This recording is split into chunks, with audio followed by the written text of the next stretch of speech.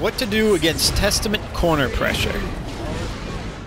The first 3 hits can all be gapless, so I'm not going to bother. But pressing P hurts unless you time it, and it trades. 2P might be the better option here. Per usual, back Mega Fist always works. Don't try to 2K or you'll get kicked in the mouth. You can pray for more pot buffs. This is unheard of, but forward Mega Fist actually works. You can take a hit below the belt if you hammer fall. Can't say the same thing about Slide Head though. You can backdash their kick, but hitting a button might be scary. Wild Assault just ruins your life. It's hard to pull off, but you can land a Kara pot bust.